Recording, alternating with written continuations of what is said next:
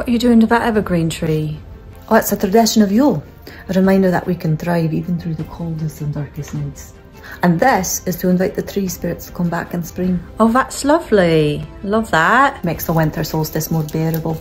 I'll keep it. What? This tree decorating thing, it's mine now. You can participate too. I don't think you understand. When I say it's mine, it's mine. I'm claiming this tree in the name of Jesus. This is feeling awfully similar to what you've done to our other holidays. Well, Jesus, he was born during this time of year, so obviously needs a tree to celebrate. I thought he was born during Easter. No, that was his resurrection. It's purely coincidental.